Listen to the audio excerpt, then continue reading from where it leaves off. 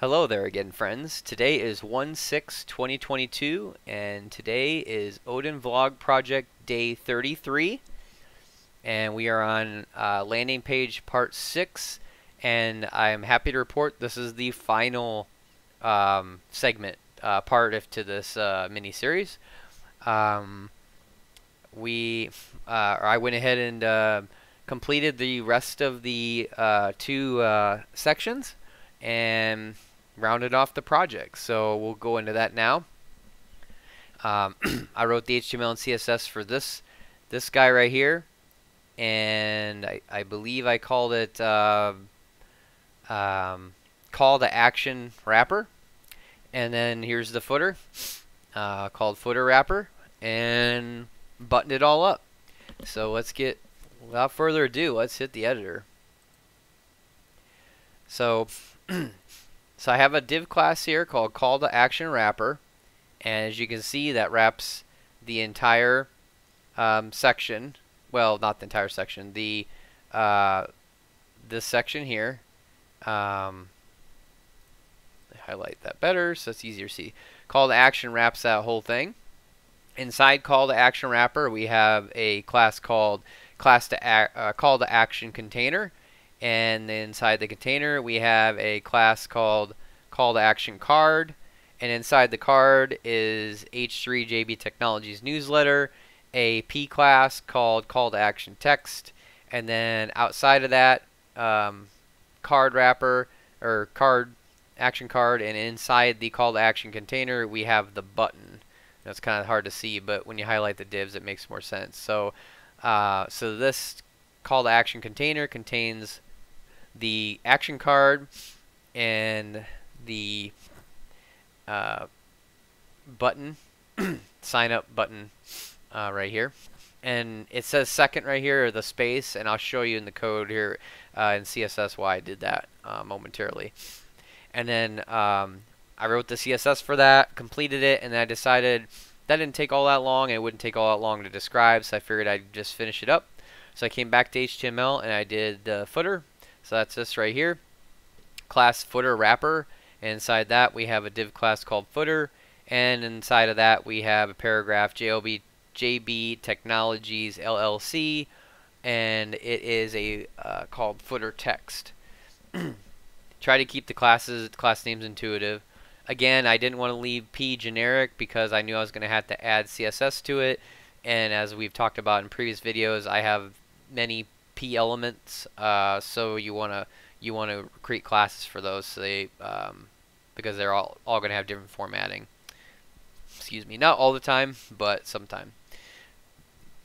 Pardon me. So with that said, let's go look at the page here, the example here. So this is the wrapper, or sorry, right here. This is the call to action wrapper. Actually, I'll just show you mine. So here's the end result. So if we F12 this sucker, we'll see here.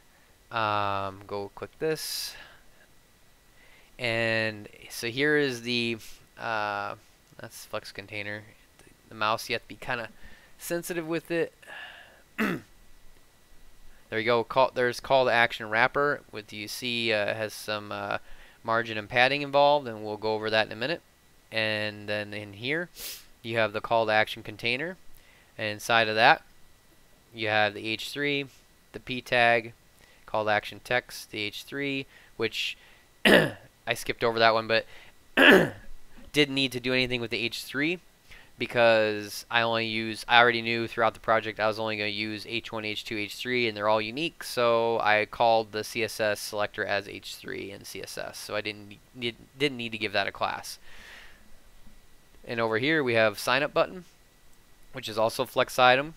So flex item here, flex container. As you can see, the flex container is the call to action. The flex item is the, come on. There should be two flex items here.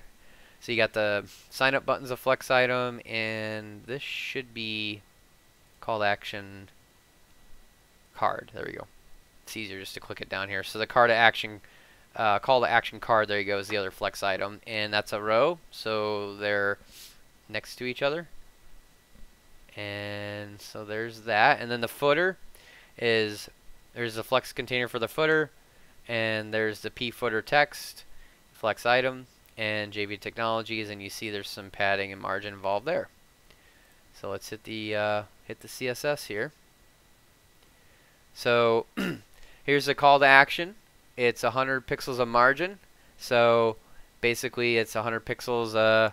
If I get it to mouse correctly here. Call to action container. There you go. There's the that's not right. There we go. Call to action wrapper. There's the yellow is the 100 pixels of margin. Okay. And again, that's just eyeballing it because that's what we've been doing so far. Call to action container background color is 3882F6. That's in the requirements file. And we have display of flex as we always have done. Justify content space around this. This, as we've learned before, this gives the space around it, around each card is to be even, so they're all even like that. So that space is equidistant to that space, is equidistant to that space. And we have line item center, so that centers the items. I always get this confused. Line items, that's vertical alignment, and then justify contents is the alignment horizontally. Yep. Margin left is 300, margin right is 300, and that is because, as you see, this thing is just not behaving tonight. I added, 300 margin left, 300 margin right, which is what you see right there, the margin on the sides. It's hard to point to it, but right here, because I needed to shrink the box so that it looked like the finished result product, because it didn't go all the way across the page on the image page. And we have a border radius of 10. If you recall from previous videos, that creates the curvature around the square, so it rounds it off. And padding of 50 pixels, which is this space in between here, the purple. So there's your padding. All looks good there. H3 call selector.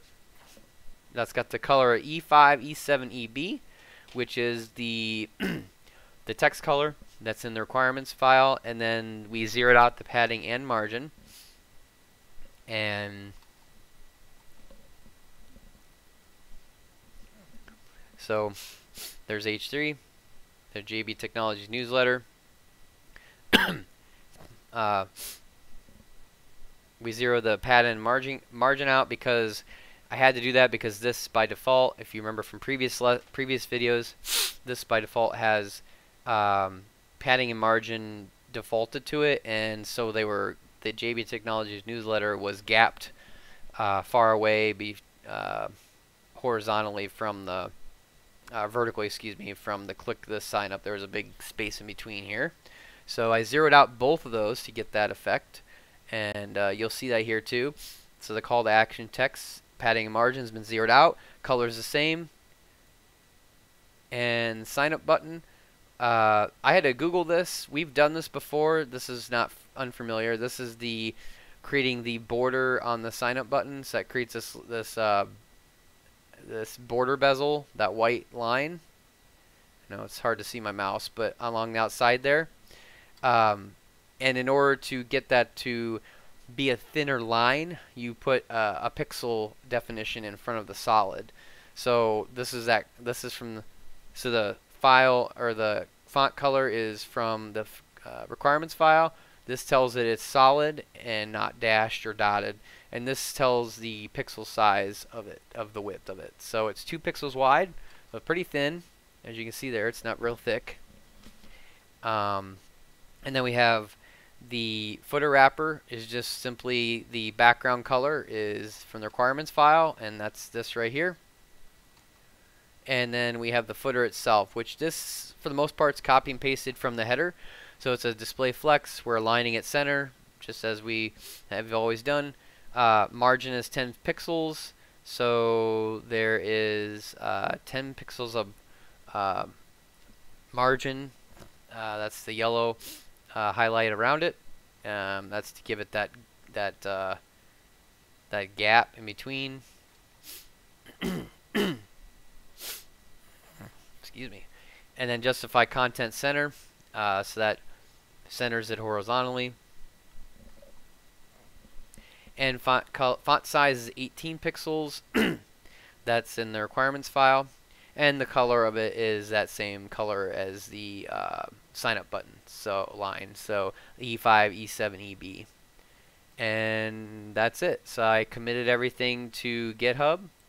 And so you end up with a product that looks like this when you're all said and done. I did go through and I gave another effort at trying to make it more responsive, but I gave up on it because the requirements, as we've mentioned in different other videos, there is no requirement to make this responsive or make it viewable on, you know, a mobile device or tablet or whatever. So I honestly just left it. So I did my last commits, as I said, to GitHub. So this is it right here. So have all that updated there, and then I added in a little bit to the README file, and it says today's date 1/6/2022 is last commit and completed this project. I started this project on 1/1/2022, which is January 1st, beginning of new year, new project, and got it done in 6 days. I've learned a ton about how to use HTML, CSS, and Flexbox in particular to make pages look great and be responsive. I'm happy with the end result of this made-up company landing page. I look forward to moving into JavaScript next and adding that functionality to new projects when the time comes. And I also, so I went out to the dashboard and I updated the project. So I published it through GitHub. So it adds it out here. So you can see I've got my recipes from earlier, and now I've got my landing page out here, and it's published to GitHub. And so I'm 63% through foundations, and next thing we'll be doing is starting into JavaScript. So a whole new section.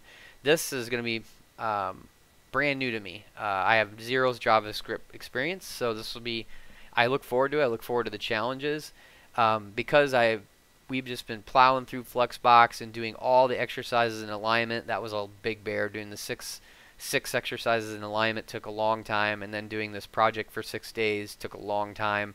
I am going to reward myself, and I'm going to take a break. So I will not likely be studying tomorrow, 1/7, which is Friday. So there probably won't be an upload for tomorrow, and we'll pick it back up starting in JavaScript on the weekend. So I'm gonna treat myself a little bit. So and if you need a refresher, if you're not quite there yet, or if you're following along on how to do the GitHub push to public repo, that is right down all the way at the bottom right here. Viewing your project on the web. Ugh, sorry about that. Viewing your project on the web right here. So you could go through that. I know it's a little small because I didn't blow it up because I didn't plan on going through this, but you can go through that, a couple steps. It takes like 5 minutes. Once you make sure you have all your commits up first and you have everything the way you like it before you publish it. So make sure your typos are fixed, your code looks good, your syntax is good, and all that. And by no means am I perfect. You guys can feel free to look out there and check out my my project if you like, out there on GitHub. It definitely could be massaged. It could be cleaned up. It could the CSS could be probably made less complicated. I probably don't need as many selectors. I mentioned that before in previous videos. I mean, I have 173 lines of code for my CSS. It's probably a lot. Probably don't need that, but I'm good with it. I'm happy. I'm really excited with how it turned out. So with that said, I'm going to kind of wrap this up here. So we're going to take that break, and then we'll hit it hard on the weekend for JavaScript. So I hope everyone's doing well and you're safe. And thank you for coming along on the journey with me today. Hope you learned something. And please like, share, and subscribe for more content. And let me know down in the comments how you're doing with this project and if you're nearing completion. So I'm pretty pumped about it. I'm ready to take a little break, spend some time with my family, and not worry about this just for a day. Not a crazy break, but I feel I'm deserving of it because I've been going hard at it for quite a while. So got a lot accomplished, and then after JavaScript, it'll be a little bit of backend and conclusion, and then we'll be going on to more in-depth stuff. So even more so than what we've done so far. But I appreciate you guys. I appreciate all the new subscribers. I really love you guys, and I appreciate your comments. So keep them coming, and give me your feedback. Let me know how you're doing. If you need help or you're stuck or you want to offer me advice, I'm cool with that too. So until next time, see ya.